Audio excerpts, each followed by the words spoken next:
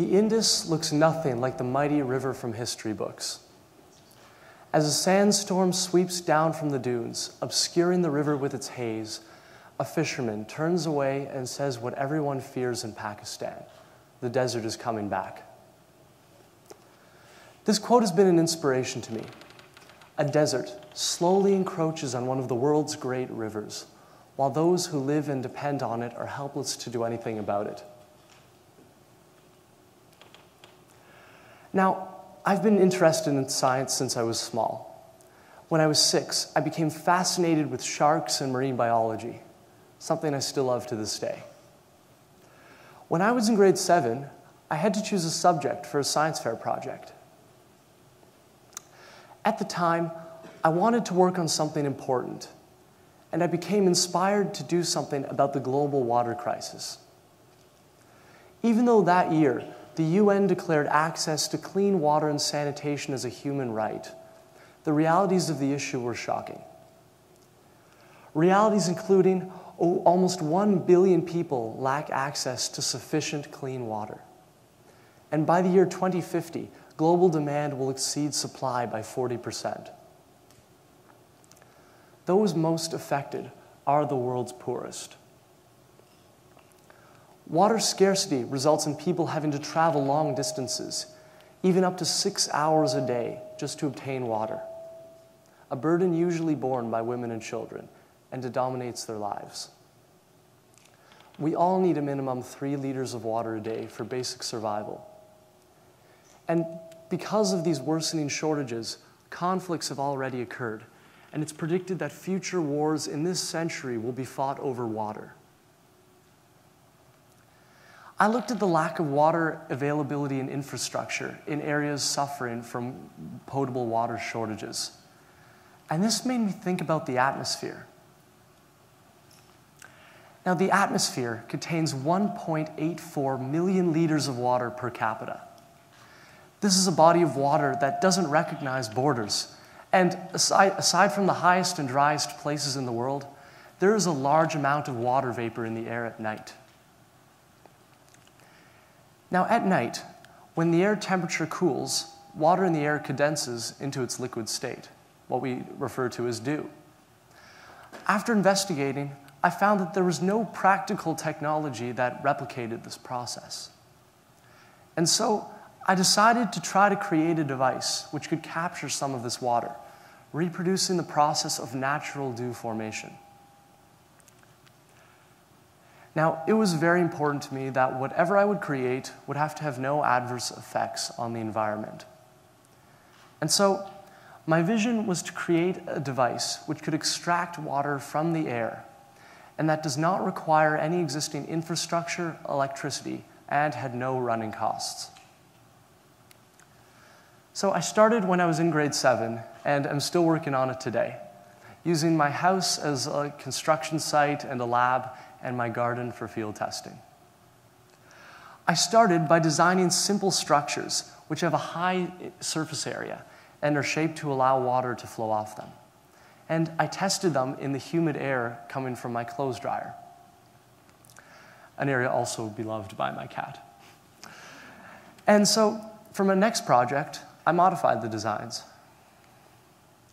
I tried some new and some ancient techniques for improving the flow of air through the condenser.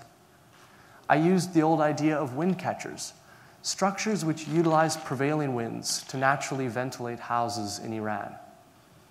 Now, all of this gave really interesting results, but I still did not obtain water from air in a natural setting. I realized that there were reasons why this hadn't been done before. It's difficult. And so I had to rethink everything. And I designed and built completely different condenser devices. Now, dew does not occur every night. And so if a device relied on the natural rates of dew formation, it wouldn't obtain water from the air very often or in useful volumes. And so my aim was to enable the conditions required for dew formation to occur in the condensers much more frequently than natural.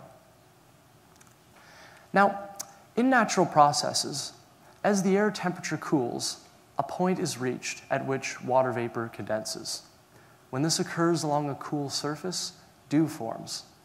And so I knew to achieve my aim, I had to increase the cooling rate of the condensers. Now, this is pretty easy if you use electricity. However, it becomes significantly more challenging to achieve this without it. So, to solve this problem, I utilized a natural cooling rate. During the day, all objects heat up by absorbing radiation from the sun, and at night, release this heat by radiating it to the sky. And so I designed components for the condensers that increase their rate of radiative cooling. The result was that the condensers were able to cool to the dew point, the temperature at which dew forms, for up to 12.5 hours without electricity. Now, this wasn't enough to make it work, however. I still needed some way of inducing continuous airflow through the condensers, as natural air movement isn't reliable enough for this. And so I designed the condensers so that air will flow through them independent of airflow in the environment. Now, this left me with one final problem to deal with. I had to devise a means to ensure the flow of water from the surfaces of the condenser. Since I wanted this to work without electricity, this had to, then doing this by mechanical assistance wasn't an option. And so I turned to nature for an answer. Now, water flows rapidly off the surfaces of lotus leaves, keeping them dry. And so I treated the condensers with a substance similar to lotus leaves. And this allowed both condensation and water flow to occur. So this is what the overall device looks like. And the result was that it was able to produce drinking water from the air at night in the natural setting. Now, as I worked on this project, it became less about science fairs for me and more about trying to design a solution to help those suffering from potable water shortages. As I progressed with this work, I found that water scarcity is only part of the issue. There are 2.4 billion people in the world who lack access to adequate sanitation. 5 years after the UN's declaration for clean water and sanitation as a human right, over 1 child dies each minute from drinking contaminated water. Throughout the course of this morning's TEDx session, 240 children will have died from preventable water-related diseases. Estimates of water-related deaths over the next 5 years range from 20 to 40 million people. And so, because of this, I decided to expand the scope of my devices to allow them to produce clean drinking water from contaminated water as well. Again, running free of electrical requirements and running costs. Now, there is a device that's been around for a long time which performs this function, and it's called a solar still.